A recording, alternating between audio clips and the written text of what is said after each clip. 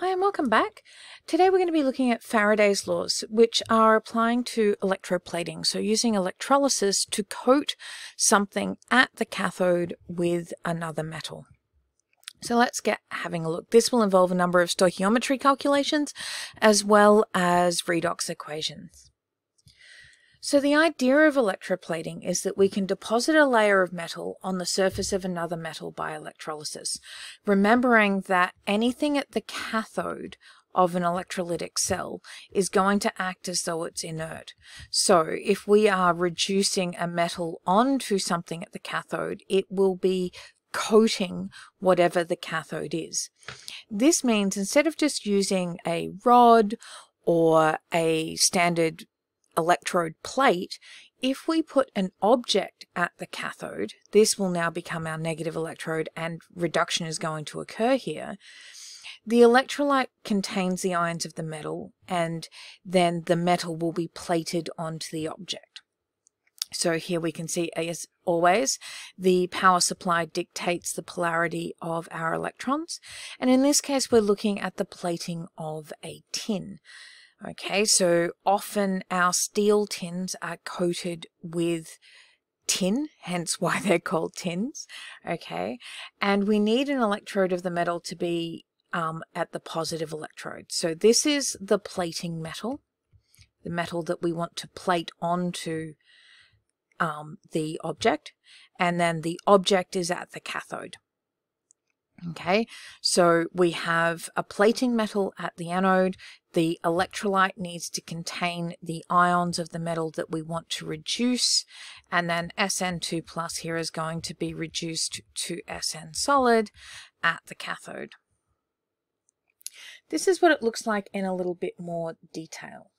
Okay, so at the negative electrode, our cathode, the power supply is pushing the electrons along the wire into the electrode. So our electrons are coming in, down along the wire, and we will have reduction occurring at the cathode. So our tin ions in solution will be reduced to tin metal, coating our tin can with the layer of tin that we're after. At the anode, tin will be being oxidized. The electrons will be moving up out of the electrolyte, moving along the wire this way, and tin will be being oxidized from solid tin into aqueous tin ions at the anode. So as the tin ions are reduced at the cathode, they are replaced at the anode by the oxidation of the tin metal. Okay, now the rest of the charges are going to be balanced by the electrolyte solution, and in general our cations are going to move towards the cathode and anions move towards the anode, carrying the current through the electrolyte.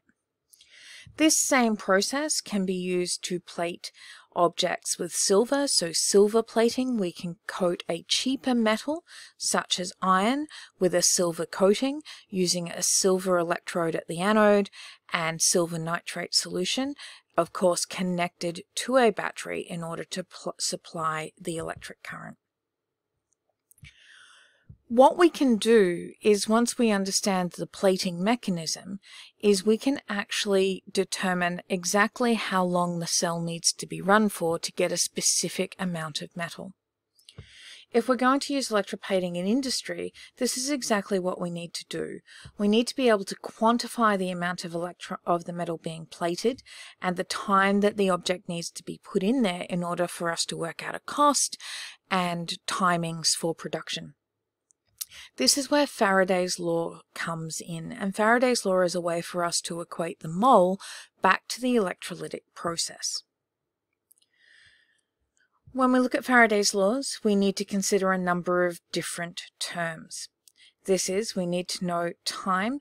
This is given the symbol lowercase t, and we use the unit of seconds. So anytime you are going to see time, you are going to need to convert this into seconds, remembering that there is 60 seconds in 1 minute, okay, and then of course 60 minutes in 1 hour, remembering that you can convert between these. Current Okay, current is a measure of the electrons that pass through the wire in a given time. It is given the symbol capital I, and its unit is amperes or amps. The electric charge is defined as capital Q and is given the unit coulombs, and we have the equation Q is equal to the current multiplied by the time that the cell is running. Then Faraday, which is given in your data booklet, is the charge on 1 mole of electrons. So in this case, the units will be coulombs per mole, and 1 Faraday is equal to 96,500 coulombs per mole. This value is given in your data booklet. So this means that we can work out the amount of charge divided by the amount of charge per 1 mole, and we will get the number of electrons. So the mole of electrons is going to be equal to Q divided by Faraday's constant, 96,500. Let's have a look at a couple of applications of this in questions.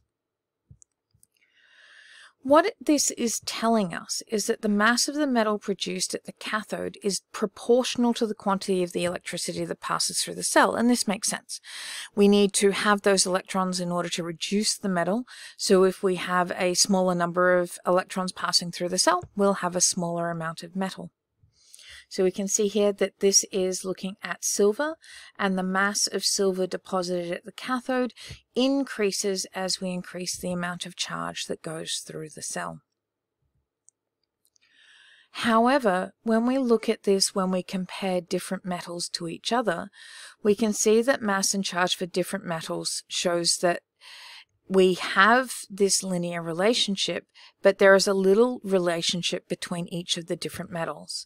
We can see that the mass certainly is increasing linearly for each metal, but the metals have different masses. Of course, this is because of the different charge and mass of the metals themselves. If we look at silver, in order to deposit 1 mole of silver from silver ions, which are Ag+, I need Ag++ plus 1 electron to go to Ag solid.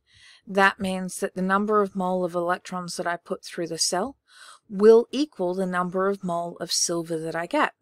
If I put 1 mole, 96,500 coulombs worth of charge, I will get 1 mole of silver, which will of course have a different mass to the mole of lead or otherwise that I might be looking at for other metals. 2 mole, I get 2 mole of silver, and so forth.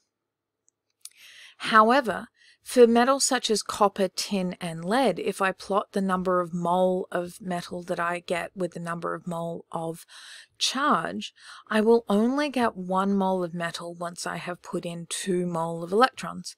And this is because metals such as copper, copper 2+ plus 2 electrons to go to copper solid, here the number of mole of copper solid is going to be equal to 1/2 the number of mole of electrons. So I will get half the mole of metal for the number of electrons that I put in, because I need 2 electrons for every mole of copper to be reduced. We see the same thing if we go to chromium, where we have Cr3+ plus 3 electrons will go to chromium solid, which means I will need 3 mole of electrons for every mole of chromium to be deposited. So now we can use our mole ratios, what I want over what I know, and apply this to our new equations, where Q is going to equal the number of electrons times Faraday. Rearranging this to the number of mole of electrons is going to be equal to Q over F, giving us a new equation for the mole. So these are our 2 equations for Faraday's laws in order for us to be able to apply them in different questions. So Q is equal to IT, where Q is charge in coulombs, I is the current measured in amps, i.e. what we can get from the ammeter in the lab, time measured in seconds, and of course our number of mole of electrons is equal to the charge divided by Faraday's constants,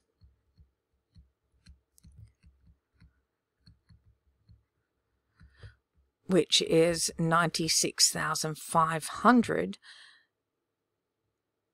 coulombs per mole. Okay, there are our equations. I'm going to stop this here, and in a next video I will show you the series of calculations that we can use these for.